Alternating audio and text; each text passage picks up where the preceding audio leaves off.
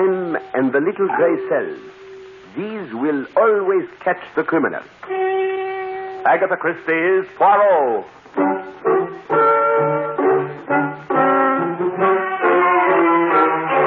From the thrill-packed pages of Agatha Christie's unforgettable stories of corpses, clues, and crime, Mutual now brings you, complete with bowler hat and magnificent mustache, your favorite detective, Hercule Poirot, starring Harold Huber in The Deadest Man in the World.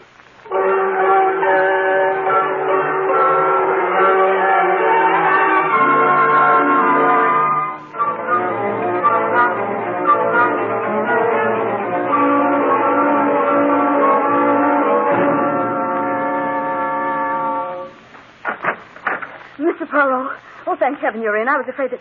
Please close the door quickly. That's better. Thank you. He may have followed me. If he knows that I came to you... Mademoiselle, you have the advantage of me. You know my name. I do not know yours. But no matter. You seem to be in trouble. I have found that a cup of tea is... Oh, no, I mustn't stay. We haven't time. Mademoiselle... Shepherd. Shepherd. Mademoiselle Shepherd, what you have said is intriguing, but confusing. If you want my help... I'm sorry. I haven't made anything clear, have I? You see, Derek killed my dog. Mademoiselle, are you asking me to investigate the death of a dog? Oh, no, you don't understand. I know I'm telling this badly, but... Perhaps it is my fault, Mademoiselle, for being impatient and hastening to conclusions, eh? You see, I live at Manhattan. You've probably never heard of it. A small suburb of New York, about 37 minutes by train from the Long Island station. Oh, you know it then? No, a small hobby of mine. I read timetables. Oh. Well, I live there with my Uncle James. Pardon, Mademoiselle, but if my memory does not betray me, James Shepherd is a famous name. Is he not called... The luckiest man in the world. Yes, that's Uncle James. I have often asked myself if the newspapers were not wrong to call him lucky. I myself would have them change it to the shrewdest man in the world. What makes you say that? A simple deduction. Any man who wins the grand prize in the Dublin sweepstakes 40 years ago takes all his winnings and boldly breaks the bank at Monte Carlo, and then, Mademoiselle, has never gambled since. There is a man who makes good use of his little gray cells. I suppose some people might look at it that way, but others say that Uncle James is tight. Well, no matter. Was it your uncle who sent you to see me? Is he also concerned about the death of this dog? Oh, no. Uncle James mustn't know anything about this. He's very ill. His heart. If he found out what was hanging over me, I'm afraid it would kill him. I see. Everything was all right until about a year ago. Uncle James was raising his roses, and we were all very happy. And then Derek Redfield took the house next to ours. He was young and attractive. And you are also young and attractive, and so you fell in love. Eh bien, that is only natural, Mademoiselle. Yes, but what happened next isn't. Derek is... Oh, he's charming, Mr. Poirot, but he was insanely jealous. I noticed it before we became engaged, but he was just difficult then. After we became engaged, well, it was impossible. And so you broke the engagement and returned his ring. How did you know? Mademoiselle, that is obvious. You tell me you are in difficulty. You tell me you were engaged. And yet I see no ring on your hand. Voila, you have given it back. You're right, but that's what started all this. Derek is going to kill me. Oh, come now, Mademoiselle, you are not serious. I was never more serious in my life. Mademoiselle, if we were to suspect every young man who threatened to kill his loved one when the affairs of the heart went badly, poof, half the population would be in jail. And what about the dog? What about Taffy? He said he'd kill Taffy, and he did. But, Mademoiselle, what makes you so certain your dog was killed? This. I knew you wouldn't believe me, so I brought it along. This is the meat, or part of it, that poor Taffy found in the garden last night. He ate it and died. It's horrible. Just smell it, Mr. Poirot. Yes, it is unmistakably poison. I confess this puts a different aspect on the affair. Then you will come down to Manhattan and help me. No, mademoiselle? But why not? Surely you believe me. He told me he'd kill Taffy as a warning. He knew I loved Taffy with all my heart, and he poisoned him. I'm frightened, Mr. Poirot. You must protect me. Mademoiselle, I am not a guard for the body. Oh, but you must, I tell you, you must. Could you not go away for a little while? Oh, it's no use. He'd follow me. Anyway, I can't leave Uncle James. Oh, Mr. Poirot. Have you spoken to the police about this? No, they wouldn't help me. I was depending on you. I thought you'd do something. Seems funny that somebody can be killed. Somebody can know she's going to be killed. Nobody will help her. Doesn't that seem funny to you, Mr. Poirot? Excuse me, mademoiselle. I had to do that. Hysteria is not only unpleasant, but it also accomplishes nothing. I'm sorry. Would you mind raising the shade? I'd feel better if there were a little more light. Not at all.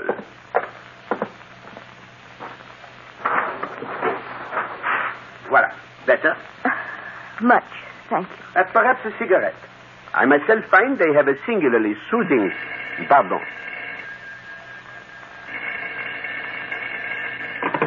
Hello? Mr. Hercule Poirot, Speaking? this is a warning. If you know what's good for you, stay away from Elaine Shepherd. Who is this? Mademoiselle, Hercule Poirot has changed his mind. You may expect me at Manaton this evening. Oh, thank you. Thank you, Mr. Poirot. No thanks, mademoiselle. I do not like people who kill dogs, and above all, I do not like to be threatened.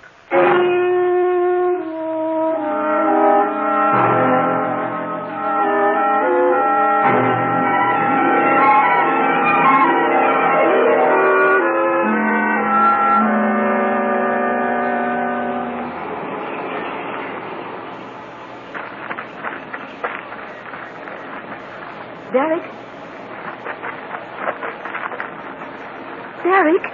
Elaine, here. This way. Derek. Oh, Derek, my darling. Anybody see you? Not a soul. I left the house the back way. You know no one ever comes here. Oh, Derek, why couldn't you come back with me on the train? Are you crazy? We mustn't be seen together now. That'd ruin everything. Just when we have it all in our grasp. All right, darling. You know best. Everything went just as you said it would. I was afraid you wouldn't see him pull up the shade. I knew he might prove difficult, but I was positive that phone call would get him. The clever Monsieur Poirot. He'll be here this evening. Sure, just the way I figured it. The servants will be out tonight, and the luckiest man in the world will soon be the deadest man in the world. And we'll have the money. What about Anne? Oh, he probably got her a few thousand, but what's the difference to us? We can afford to be generous. There's millions there. But Anne's his adopted daughter. He's terribly fond of her. Yes, I know, but Anne's only 7 years old, and you're his niece, his own flesh and blood. You'll see. He's left practically all of it to you. Yes. I hope you're right, Derek. What's the matter? I know we've been thinking about this for a long time, Derek, but the doctors did say that Uncle James doesn't have long to live. Couldn't we... No. We've been waiting a year now, and his luck's still holding. We might go on waiting for another 10. You don't want that, do you? No, but... We want that money now, Elaine. Now, when we're young enough to enjoy it. Oh, Derek, are you sure nothing can go wrong? There isn't a chance in the world for anything to go wrong. Unless you slipped up somewhere today. I did everything you told me to, only... Only what? Oh, I don't know. You're just nervous. Perot's coming down, isn't he? Yes. Then that means he's fooled. I've got everything all set. You know what you have to do when you get back to the house, huh? I know. I've been through it a million times. That's a girl. When Monsieur Poirot arrives to stop me from killing you, we'll make him an accessory to another murder.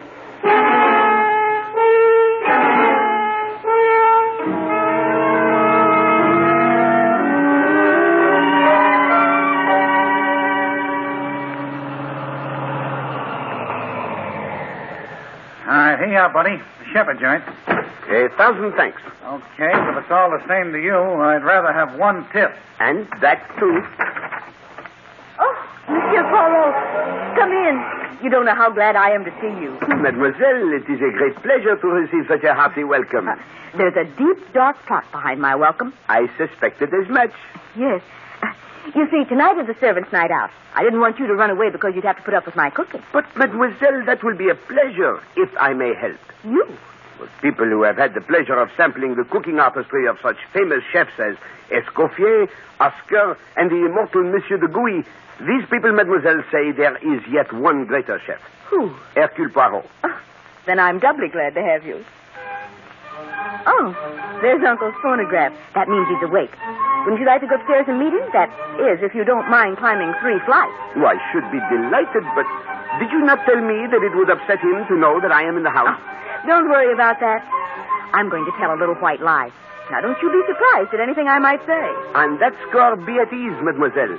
I have come to expect extraordinary things from you.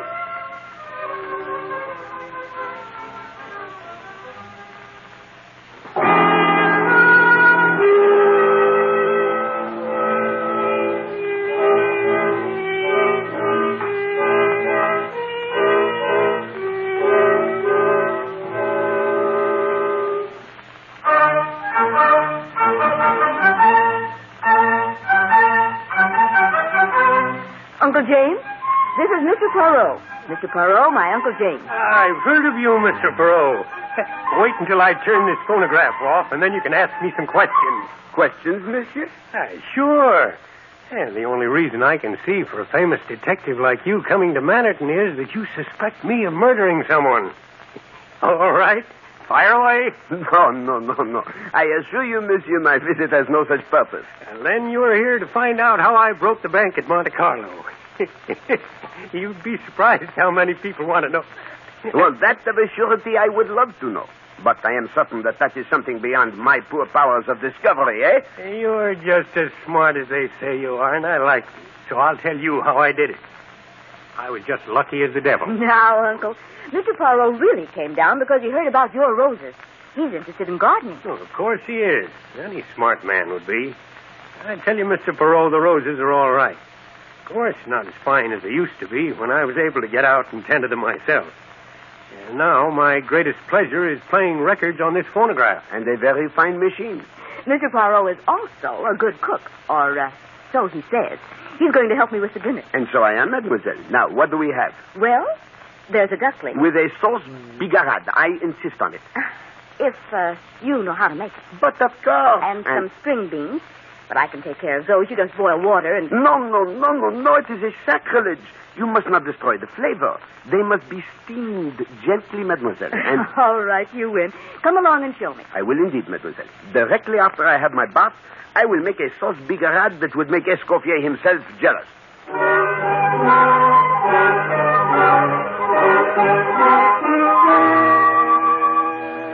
Ah, mademoiselle, I thank you for a magnificent dinner. Superb. I'm glad you enjoyed it. And the sauce bigarade? A masterpiece. I have never prepared it better. I hope you didn't mind my asking Derek over after dinner. No, I did not mind, but I do not see what you hope to accomplish. I know it's probably silly, but if Derek sees that you're actually here, he'll realize that I'm serious and leave me alone. Well, I shall not threaten him, mademoiselle. Threats are useless. No, there he is. Oh, no, don't bother. I'll let him in. Elaine, I got your message. I came right over. Does it mean you forget... Who's this? May I present Mr. Hercule Poirot? This is Derek Redfield. Poirot? Well, if you did this to impress me, Elaine, you've certainly succeeded. I've heard of you, Mr. Poirot. And I of you, monsieur. Yes, I know. I can just imagine what Elaine's been telling you. You must think I'm a pretty bad sort of guy, but... you really got me in a spot, Elaine. How about a little drink to sort of help me out, huh? Would you like something, Mr. Poirot? Little sherry or port or something strong? Port will do excellently, mademoiselle. Then if you'll just press that button next to your chair, the maid will bring it. I'm too lazy to move. This one? Mm-hmm. I suppose Elaine has told you how I made a complete fool of myself and scared her half to death, Mr. Poirot. But I hope you can realize how it is when a fellow's in love. Mademoiselle, it has just occurred to me. There is no maid to bring the port unless she has already... Of course, I completely forgot how stupid of me. It's only a little after 9. Servants won't be back until 11. I'll get it. Hey, what did you ask me over for? To ignore me? I was hoping that maybe we could straighten everything out tonight. I'll tell you exactly why I called you when I come back. The danse macabre, eh? Monsieur Shepard seems to have a rather morbid taste in music. Look, Mr. Poirot, you can ask me any questions you like, but I've got to convince you that I don't mean any harm to Elaine. Tell me, monsieur, you did kill her dog? Well, yes, but... Here we are. I hope you'll find the port to your liking, Mr. Poirot. Elaine, I just admitted that I killed Taffy, but I only did it because I love you. You know, sometimes you want to hurt the person you love. Derek, I asked Mr. Poirot to come down here to show you that I'm serious. When I tell you I never want to have anything to do with you again. I can never forgive the way you've acted. And if you make any more threats, Mr. Poirot will know how to deal with it. But, Elaine, if you'll only listen... I have nothing more to say to you, Derek. Oh, Uncle's turned off the Victrola. What time is it, Mr. Poirot? It is 9:15, mademoiselle. I'd better run upstairs and see if Uncle wants anything. Good night, Derek. But, Elaine... I said good night. Mr. Poirot, I'm desperate. Maybe you can understand the way I feel. Would you talk to her and put in a good word for me? I am afraid, monsieur, that I would find it slightly ridiculous for me to plead the suit of a man who terrifies a lady to such a degree that she seeks my services to protect herself from him. But I... Sacre bleu! Mademoiselle! Mademoiselle! It's Uncle James. He's fallen out of the window. He's dead.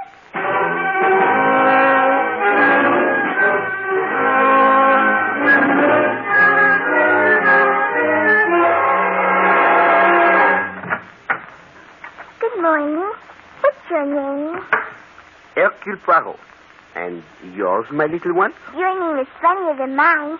I'm Anne Shepard. Ah, then you are the sister of Mademoiselle Elaine. Oh, no, Elaine's my cousin. Not really, because I'm adopted. Ah, yes, I see. Your father was... You think Daddy will be away long? He told me this morning that he went away. As to that, I could not say, but... How did your mustache get to grow so long? Daddy has a mustache, but not one like that. Ah, ma petite, very few men have. How long have you been living with your daddy? Oh, a long, long time. But you haven't told me whether your mustache is real. I assure you, my little one, it is real. Just like your hair. Oh, you have to brush your mustache then, like I have to with my hair? Oh, yes, indeed. One has to take care of a mustache, you know. Could you show me how you brush it now? I would like to, ma petite, but I have not the time. What is ma petite? It is French. It means my little one. When Daddy comes back, I think I'm going to learn French. You love your daddy, eh? I should say so. Are you going to live with us now? Perhaps for a little while. How long? I do not know. It depends, you see, my little one. Why? Is it because of the noise last night? Dis donc, do you like fairy tales? Oh, yes. Sometimes I tell them to myself. Go for a walk in the woods and I make them up. Oh, but how that is nice, eh? Perhaps you would tell me one sometime, eh? Oh, no, I'd rather have you tell me one. I like you. And I like you, my little one. Can you tell me the story about the Snow Queen? Oh, alas, that is a fairy tale I do not know. But I will tell you another one. Once upon a time, there was a great, big forest. And in this forest, there lived a very little girl. Now I've seen everything. Inspector Stevens, do you know Mademoiselle Anne Shepard? Oh, hello, little girl. Hello. He was telling me a fairy tale. I heard him. But would you do me a favor and leave me alone with Mr. Poirot for a little while? All right. If he promises to finish the story. I promise. Bye. Don't forget your promise. No, Poirot. There doesn't seem to be any trouble about this one. No. The coroner, he has ascertained the cause of death? No question about that. He died from a fall out of his bedroom window onto those jagged rocks while you and Miss Shepard and Mr. Redfield were down here in this room. Are you quite certain, my friend?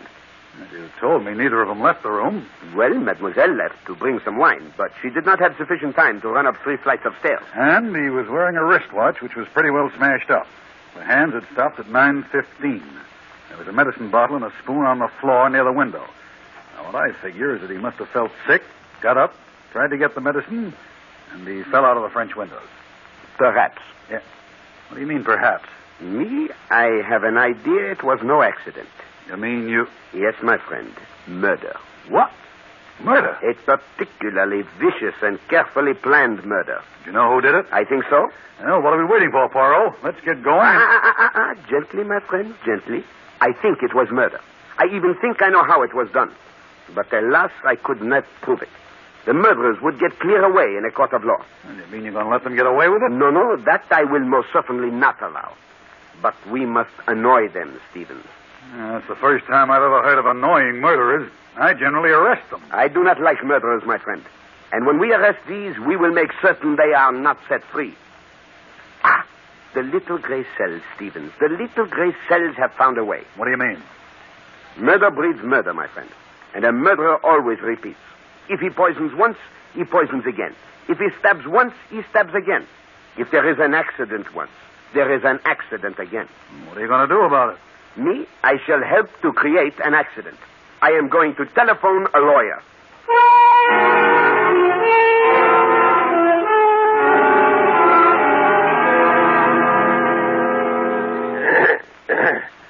And now that we're all together, I think that we can proceed with the reading of the will.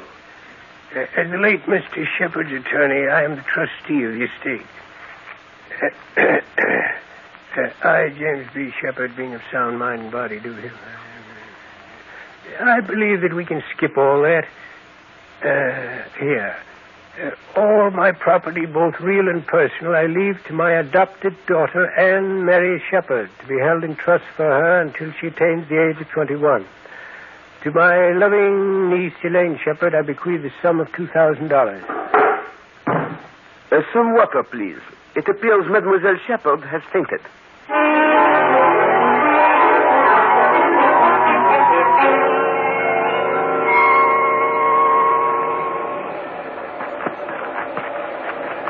Derek!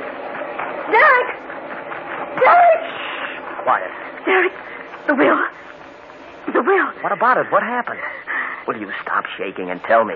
Uncle James left everything. Left it all to Anne. What? All of it. I don't believe it. It's true.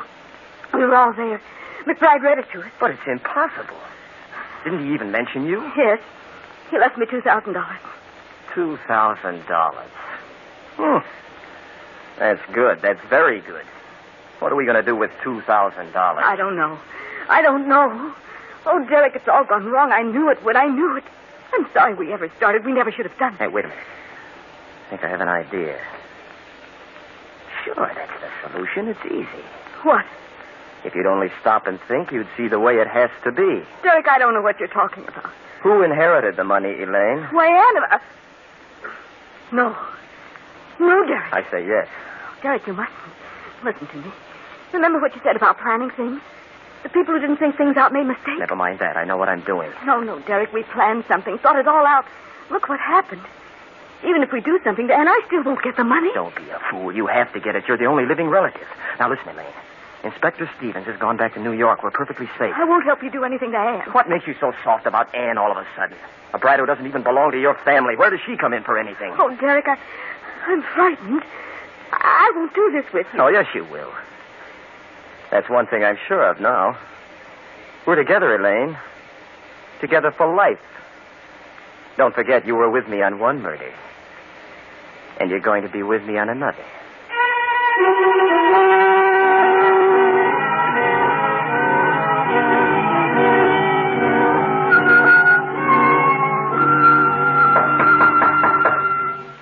Come in. Mademoiselle, I have come to say goodbye. My train leaves within 10 minutes. Oh, yes. This has been so dreadful. I hardly know what to say to you. Such a terrible accident. If you'll send me your bill... No, mademoiselle. You owe me nothing. That's very kind of you. Of course, now I'm afraid I shall have to get used to economizing. Mademoiselle, before I go, is there anything you would like to tell me? Tell you? Why, no, I can't think of anything. You are no longer afraid of Monsieur Redfield? To tell you the truth, I've had so many things to think about. I haven't even given Derek... Well, he hasn't entered my mind. What are your plans? What? Do you intend to stay on here with Mademoiselle Anne? What? I hadn't considered it. I don't know. She is a very charming child. I spoke to her this morning and told her the truth about Monsieur Shepherd. She is very sad. I think you should see that she is helped. Oh, I intend to. I'll do everything in my power. I am sure you will, mademoiselle. Au revoir.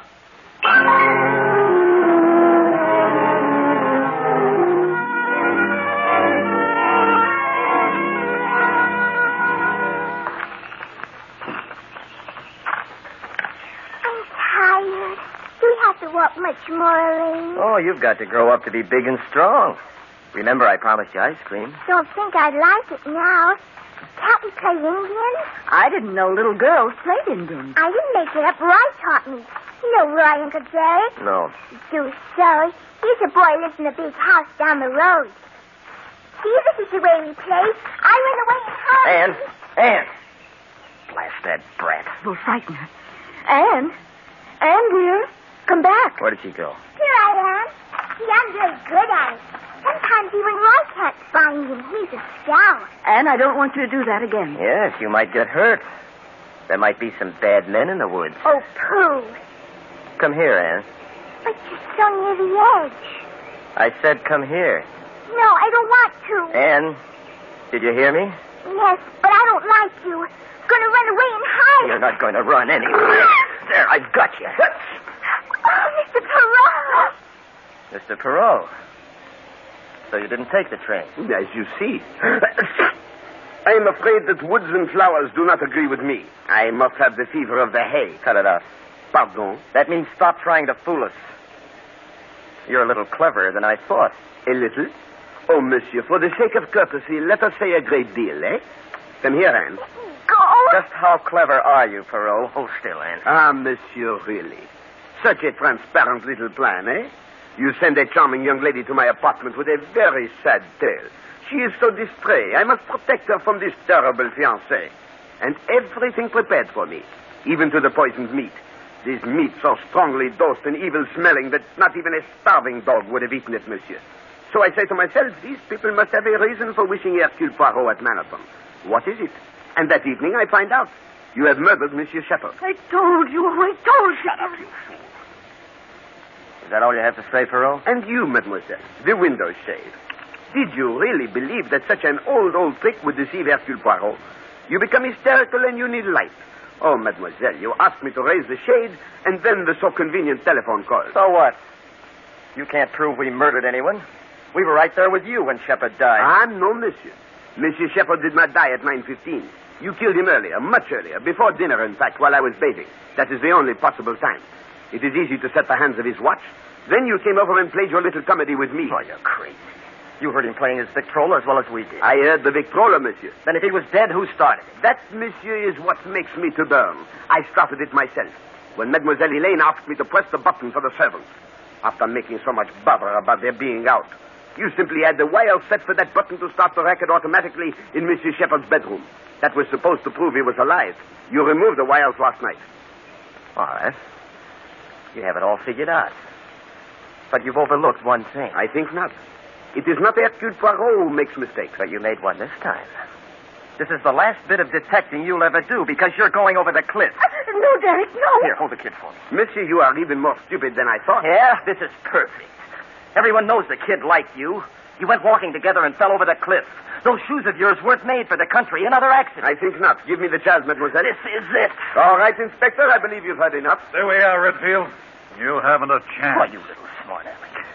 You'd never have proved a thing if the will hadn't left all that money to that brat. You couldn't have proved it. Precisely, monsieur. That is why I induced the lawyer to read a false will. The real one left everything to Mademoiselle Elaine.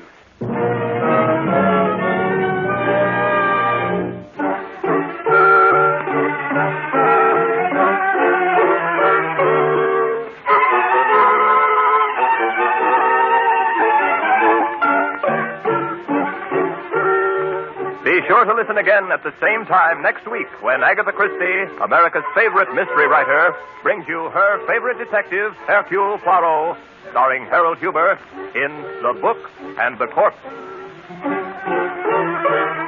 Agatha Christie's Poirot is directed by Carl Eastman. This is the Mutual Broadcasting System.